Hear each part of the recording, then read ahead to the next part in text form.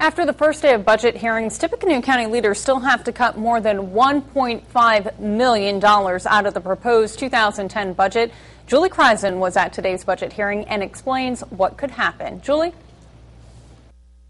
I'm here at the Tippecanoe County office building where budget hearings just wrapped up, and joining me now to talk about the 2010 budget is Council President Kevin Underwood. Kevin, with a tough economy, how did it go today? Well, it was much slower than we'd hoped. Obviously, we're in the process of really digging into the numbers and trying to get the numbers down to where we feel like we can not only satisfy the State Board of Accounts, but get it down to a number that we feel like is going to be representative of something the taxpayers of Tippecanoe County can afford.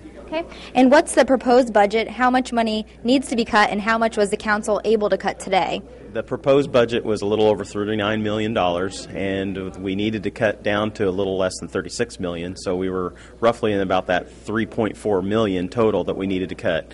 We've gotten it down to where we still need to find another $1.8 million, so we're still in the process of really digging through those numbers and trying to come up with the cuts that are necessary in order to make the State Board of Accounts happy. Okay. And have there been any job cuts so far today? No job cuts thus far.